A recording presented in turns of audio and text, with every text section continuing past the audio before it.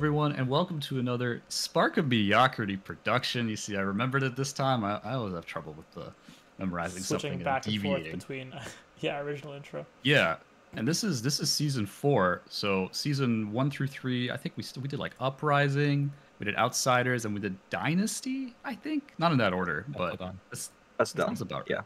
Yeah. Yeah. And then we skip bright lights because that's fine. But season 4 is back because Heavy Hitters is a really cool set. I think they've done a lot of really cool stuff. My name's Eric, joined off with my co-creator, co-commentator, co-caster, co-patriot Rob. Hello. But we're also joined by OY. We tried to get K, we really did. Next time we're gonna get K. One of these gonna be days. a whole party. Okay. It's gonna be a party. But we have Oliver and Yichin. Everyone's probably seen a lot of Yichin if you've gone to any event in the States in the last couple of years. You've probably seen him walking around. Hopefully not too And much. Hopefully not too much. If you've seen the one guy in the mask in most events, that's probably Oliver. So combined, that's O and Y. And then me and Rob are the two idiots in hoodies. So without further ado, we'll do a bit of a primer on Heavy Hitters. And this isn't a deep dive. This is just kind of initial thoughts about the set's heroes in relation to kind of overall power level and kind of where we think it fits. The only comments I will have is I think they did a good job not over-tuning the shit out of Guardian, which I was a little bit afraid of, because that's such a precarious class that's had so much success. I don't know if Starvo counts as a Guardian at this point; it just counts as a Starvo. But even Starvo, Oldhim, these classes are such powerful cards since Welcome to Wraith. I was a little bit worried when they came out, but I think they did a pretty good job in balancing, especially the Legendary. I think they were very reserved with how they dealt with a lot of the Guardian cards, so I like that. I also kind of like going back to Welcome to Wraith meta, where not meta per se, but Welcome to Wraith-esque heroes, where you're just dealing with a lot of either big attacks or just a lot more clean gameplay and not here's a million actions I'm gonna do on my turn, and then my instants are now actions, and then you have you know what I mean? No ice, no wizards, no crazy creepers plays or rune chants or whatever. We need a bit of a break, I think, and so I kind of like that they went back here. No sneaky play. It's all very straightforward. There are sneaky plays, but not I'm gonna take 30 minutes to think about my play and then do it play, which has it's nice. It's nice. I don't know. What are your guys' thoughts? Yeah. Personally, I think it's good to go back to the WTR heroes because when I played WTR, it was a set that really rewarded good blocks and blocking well. So I hope this is also in the same vein as that. Yeah.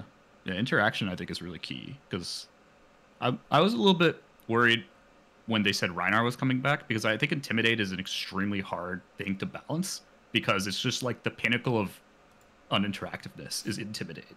It's literally you have no hand, go nuts. But I don't really know how Rhinar will play out. We're not doing Rhinar, so we're not gonna. True. Yeah. I'm a pretty big fan of the set as well. I think limited wise, it'll definitely reward good blocks. It'll be a little bit harder to block out everything, which I think is the intention with all the 3/4/7s and all the wage golds.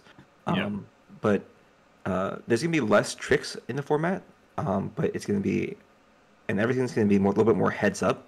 So it's gonna be a lot of asking questions, and then your opponent has to figure out if they want to answer them or not.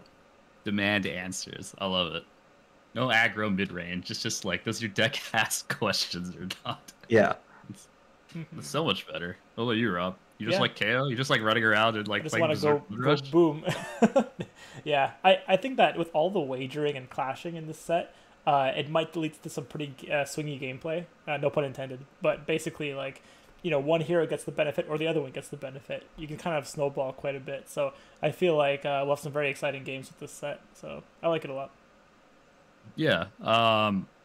As a reminder to, if we have new viewers that haven't seen any of our Spark of Mediocrity, essentially we take most, if not all, the new heroes, pit them against each other, pit them against some of the quote-unquote meta heroes. That was a lot of years before, when there's a very clear number 1, number 2 hero, and kind of go from initial deck building all the way up to the deck tech after games, and show our thought process about matchups and cards. So that's kind of what we're going to be doing. I'll start it off with Betsy, skin in the game. I had to read that one. I have not memorized everyone's catchphrase yet, but skin in the game. I'll admit, when Betsy was released, I was super not impressed. Like, I thought there's no possible way this hero can compete with Bravo. And this is just like kind of a sad attempt to just get another Guardian to fill the void that they thought Guardian would need. But then they started revealing more cards, but the Good Time Chapeau, I'm pretty sure that's the helmet, is so much more powerful than the other rare equipment, at least in a classic constructed setting, that it then makes so much more sense for Betsy because of the hero power itself to just like capitalize every single time and just turn gold into a distinct payoff. Because I think turning gold into payoffs is the one thing that different heroes do like varying levels of efficient, right? A lot of them can create a lot of gold, like especially Olympia, Victor, but like using the gold effectively, I think, is going to be key for any of these heroes. And I didn't really see it for Betsy because Betsy just wanted to wager a lot to try to get the overpower and the +1. So because of Good Time Chapeau, I was able to kind of string together a couple really good turns with gold production and then keep the snowball rolling with her payoff cards, Prime to Fight, which is a really big one. Pretty easy for you to actually just like keep a 4-card hand and hit for like 15 overpower. Like it's not actually that hard. Like Money Where Your Mouth is, Prime to Fight with your double tokens, as well as like Bet Big. And like your turn 0 Bet Big on overpowers can be super nice. Like there's no guarantee they can block your overpower turn 1, or they give you armor for it. Like that's cool. That's fine. But the rest of the deck, I feel like it's still. Guardian has just like so many good blue 3-blocks that she just gets the Guardian base without even trying. Like cards like Macho Grande, like Terror Thunder, Thunderquake, stuff like that. So she has a good base, but I think with her clash mechanic, it'll be interesting to see how much trouble she's gonna have getting over like tall heroes compared to something like Bravo. I'm not 100% sure, but she does play faster. Like I feel like the dead hands are just kind of not a thing when you have gold to cycle your hands. And I think gold cycling your hands are going to benefit her the most because she's the one I see with the most dead hands out of the 4 heroes. As far as just like do the thing, though I don't have go again because I can't create vigor. Sorry, agility, not vigor, because she doesn't really create agility. So you know, it's a lot easier to counter. It's like Guardians in general because it's just go tall, one big attack, have some on hits. That's about it. So that was my overall idea building her. A couple buffs. The last thing I'll say is I'm gonna try to revive the Thumpening. I really love Thump as a card. I've always loved Thump as a card. I don't know, everyone who knows me, like, it was just Tails, like Nat season, whatever. I just love Thump. I'm gonna try my hardest to run 6 Thumps and Thump as much as I can, because I think she needs it because she doesn't have a lot of disruptive on hits other than like the Concuss or something like that. I think that's okay. It's like but it's not like that efficient in my view because you still need to buff it. Whereas Thump is like dominate, discard a card. That's it. Like it's just much harder to get around Thump. So that's gonna be my question mark to see if I can just make a Thump deck. That was Betsy. I don't know what you guys think. If you have any thoughts at all. I think it's pretty good. I think the main weakness that she's gonna have to contend with is having a lower average block value than Bravo is, because she'll need to run all the pumps. So it'll be interesting to see. I think the main thing that you want to do as Betsy is get tempo early and then just maintain that tempo with a bit of disruption and mostly like your on hits to just constantly like carry over your wagers and your mights and your vigors to just constantly like hit them for like 10, 15, whatever. Yeah, it's fair. I think the Good Time Chapeau is like without that helmet, this deck wouldn't function in my view. It would not be considered a good deck at all. But because of that. I think it definitely has legs to do that kind of play style, and that's kind of what I'm going for. So that's Betsy. Um, Oliver, talk to me about Kasai, the Golden Sands. Of the I don't Golden remember. Sand. I don't know, man. I don't I'm know. just guessing. Okay. But this adult Kasai likes to focus on gold, as people have already figured out because they spoiled it at Barcelona. So it's a pretty big departure from her copper-centered young hero.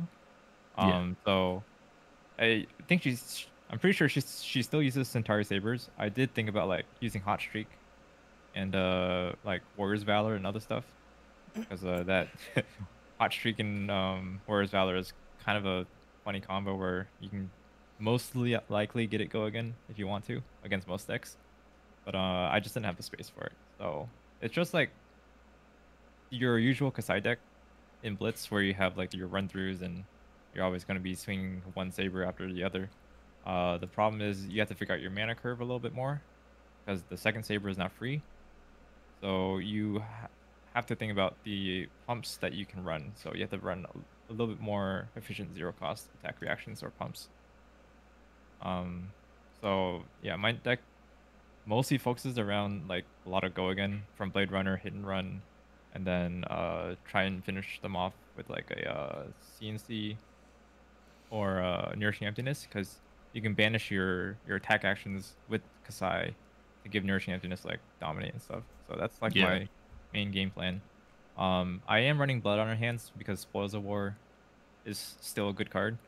I'm only running 2 in my current deck, and then Raise an Army is also pretty good because like that's your gold payoff. So yeah, the overall game plan is just like hit them with like efficient attacks. You have like 2 card for 7 to 9 damage, and then eventually you'll get enough value where you generate enough tokens where you can either go off with a big Blood on our hands turn, or Raise an Army and then just go wide and have a bunch of allies. Right. Yeah, so that's pretty much where I'm at with the deck. I feel like it's still a little too fair. I played against Alan a couple of games today, and it seemed fine. It seemed to work, but I feel like I might be missing something. Yeah, just based on like your average turn cycles. Yeah. That's fair. I forgot what I was gonna say, but there was something else that was missing. But yeah, that's currently what I have for Kasai. Do you have raise an army in the main or the side? In the main. Like you're always going to want to try and get as much gold as possible anyways, because I'm also running cash in too, so cash in for the extra gold tokens. You want to sometimes pop a gold token to draw a card, so your yellows will effectively be a blue if at minimum. Oh yeah, the problem with Kasai is that she wants to run a lot of yellows, and yellows are like notoriously pretty underrated. So you have to find your good yellows to run and somehow get into your graveyard without like falling behind. I mean, you can block, but it doesn't feel like great. Yeah, so like Slice and Dice yellow is probably the only on rate card. Yellow Blade Runners obviously, and then there's like the yellow hidden runs. So yeah, I had to like tinker around with the deck a little bit more, but that is currently where I'm at. All right, that's fair. I always thought, like, beforehand, like Kasai's play patterns were just kind of like swing the sword, go again, hit and run CNC or some random thing like that, and that would just provide a little bit of pressure. But then you need to keep so many cards to do plays like that, and you would just get like blasted on the back end. Yeah, like your most efficient hand is swing sword, Blade Runner red, swing sword again, so that's like 7 damage. If they block, then it's like up to 9 damage. Yeah, that makes like your 2-card hand. Yeah, 2-card hand. So that she can be very efficient if she needs to. The problem is you need to be able to somehow push damage over, and then keep up with the faster decks.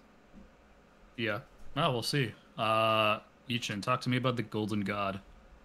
Yeah, Victor. So when he was spoiled, I was pretty excited. I will say that as the spoilers went on, I got a little bit less excited, mostly because it seemed like that his deck wasn't very high power in limited, but obviously in constructed that's going to be a little different. So general approach is pretty standard Guardian fare, where you're gonna try and outvalue your opponent.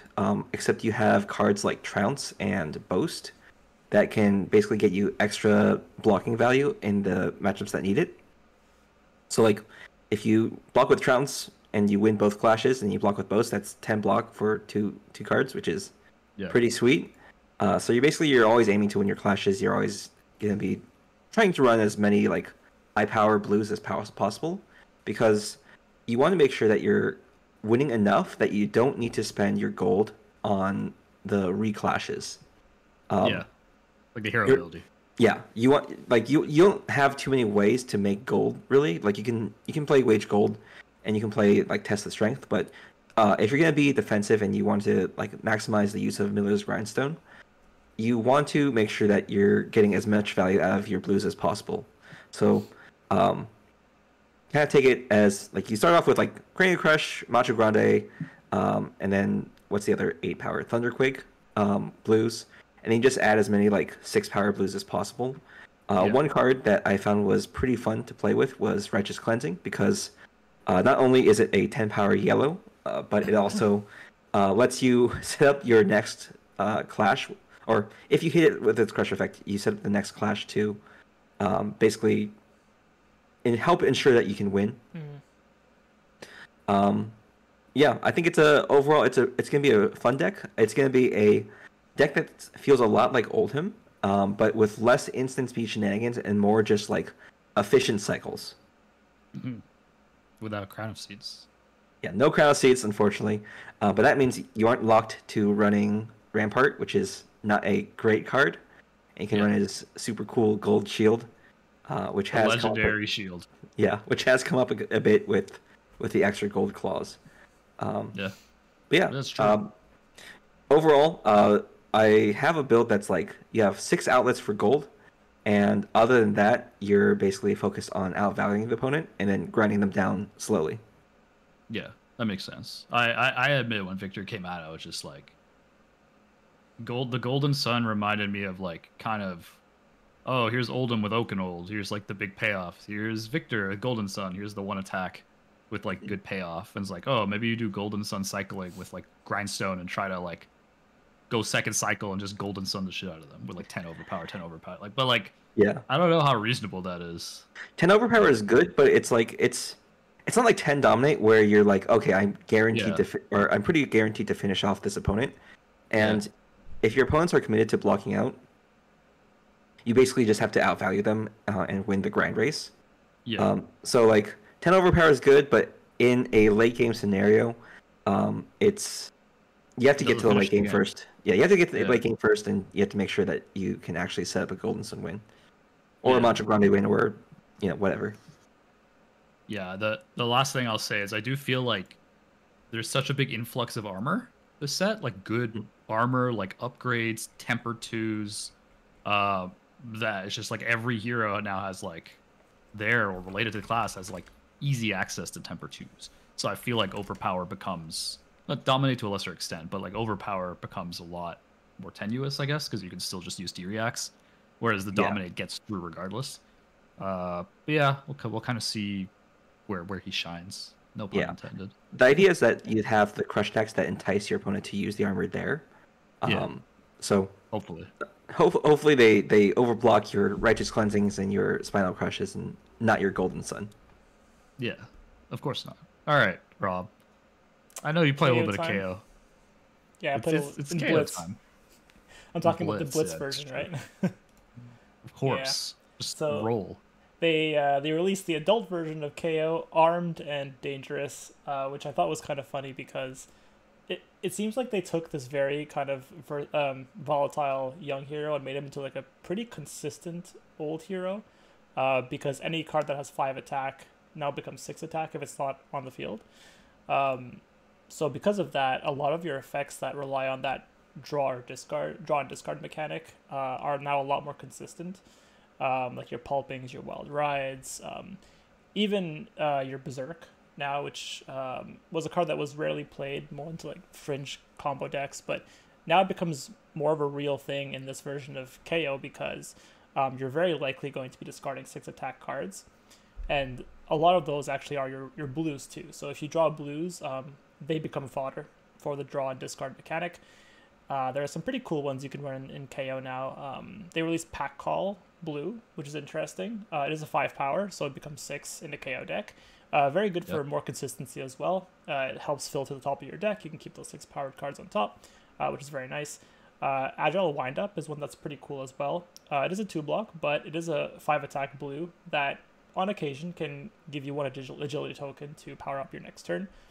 Other ones like Riled Up Blue, very nice as well.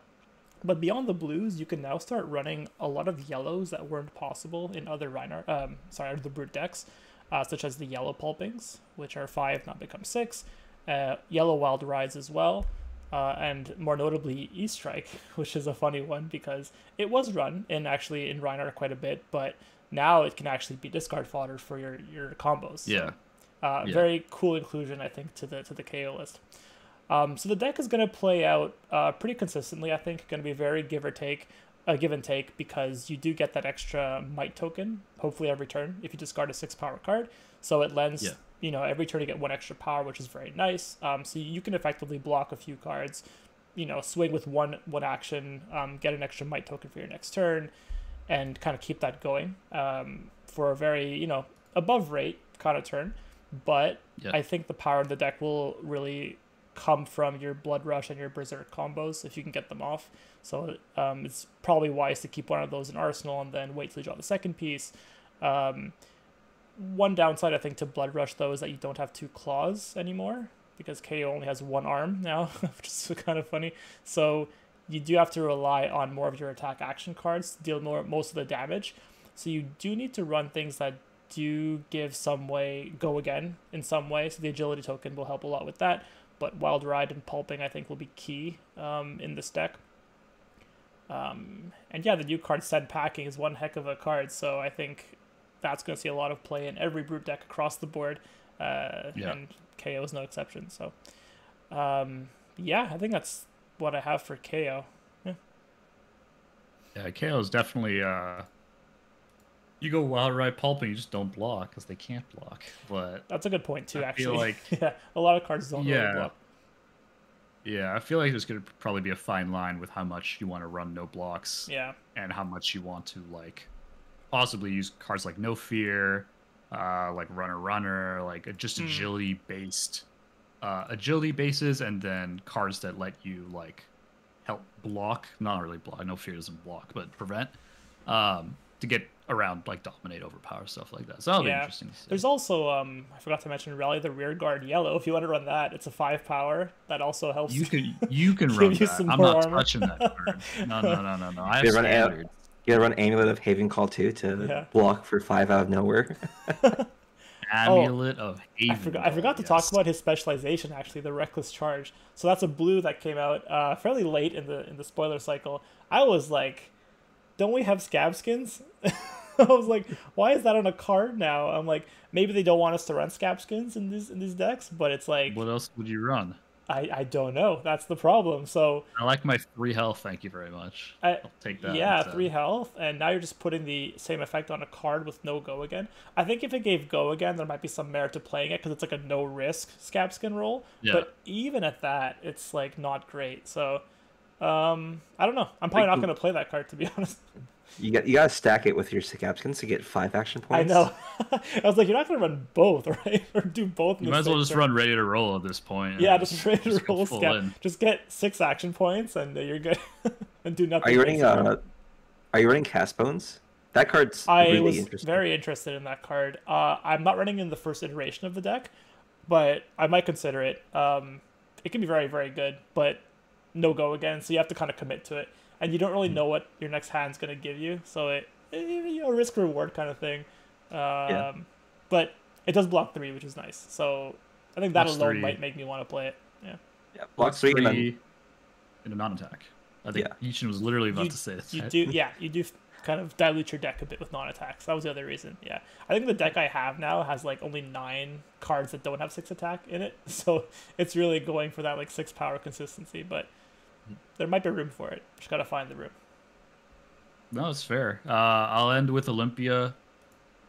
Olympia is I I think I like his specialization. Like I like his specialization almost the most. Well, I don't really count KOs. KOs are just random. I don't really get to see it too much play. But as far as the ones who I think we could see play, I like Olympias a lot. As far as the flavor of the card, I've never seen Y on a Fab card before. It's the first time I've seen Y on the Fab card. I can't wait to see Z.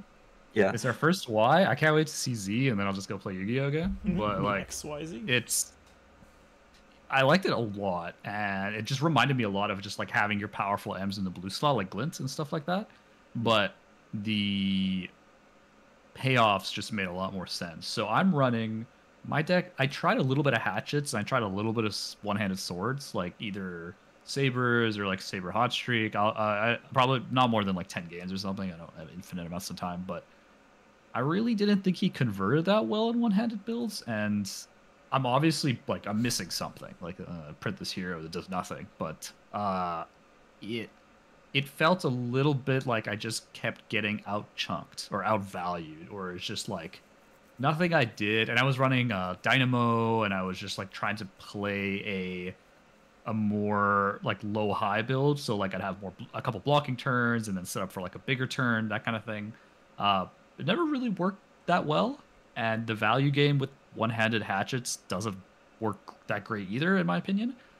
So I went to Decimator Great Axe, and the main reason I remembered this card existed was those Dory builds that ran them as fatigue. Otherwise, I would not remember this weapon existed. But then I read that like, well, Olympia is based on his like his hero abilities. Like each time one of your attack wins a wager, right?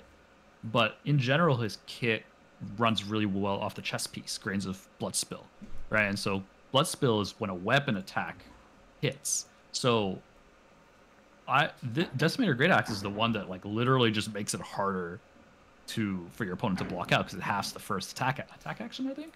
Yep. Yeah. It's card. So card. Yeah, any non-equipment. Yeah. First time a non-equipment, he just halves, which is like, it's pretty good, because like it just makes blocking this card so much more inefficient for your opponent, and it allows me to like maximize Grain of Blood Spill, and then get value to the point where I can add an extra card here and there to block with, save life, but still have enough like vigor and stuff like that to play out my turn the same way. And that's kind of like the mindset. So you outvalue them by attacking, hitting, and making it really awkward. So I'm running essentially everything that gives you agility. And then like, because you just need it with something like Axe, so you run quite a few blues. I have about 27. I think you can go up to like 30 if you wanted to. I think 27 for me was kind of the sweet spot. So I'm running, because Grey Axe costs 3, and you just outvalue them with Axe, and then you run things like Lead with Speed. Double Down is really, really good because you don't have a lot of strict gold payoffs other than like just recycling your hand. Double Down's a very good payoff for the gold. Commanding Performance, one of like kind of the key cards that came out here.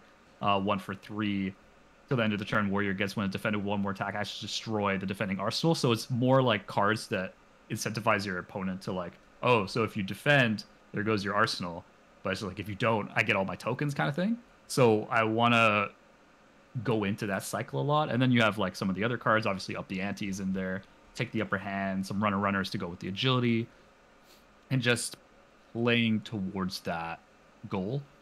I will say that it is kind of difficult into... I think there might be some difficulties into Guardian, depending on how they build it.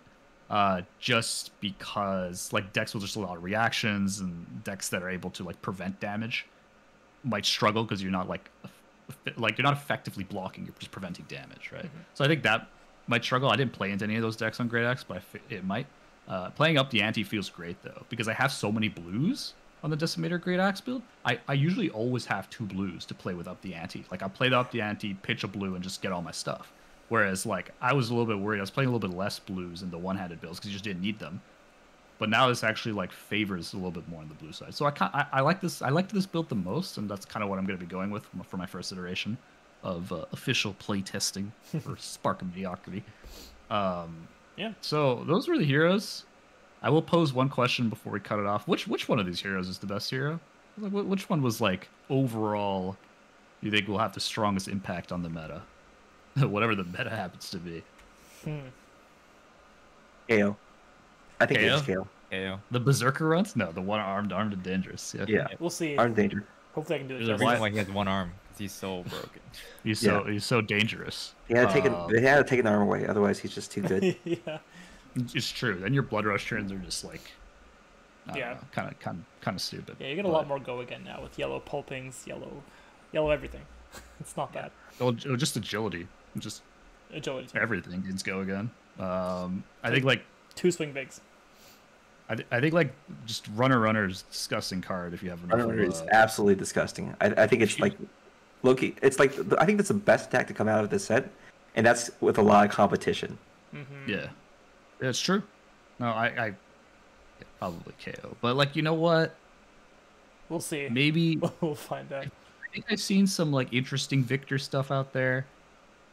I'm not totally sold on Betsy. I'm also not really totally sold on any of the Warriors yet, as far as like impact right away, because other classes obviously got some stuff. But that was it for the primer. We tried to keep this a lot shorter than the last one because we're not gonna spoil any of the big brain insights we've obviously collected over the last week, because that's how mediocrity works. In case anyone didn't know. Yeah, we're just a well of information. We are a well of information. Reminds me of Poison the Well, the card. But anyways, so we're gonna have the gameplay coming out on both channels for the respective decks, and then we'll have deck text at the very end on the respective channels. So we'll have a K Olympia, Betsy, and then on OK&Y you'll see the Kasai and Victor if they do it. See, now I've said it out loud, so now they have to. Yeah, now you have to do it. Now they have to do it. They have to do it because I've just put them on the spot. I'll do it again. I'll tweet it for my like 10 viewers. I'll just tweet it. Do and, it. You have to do it.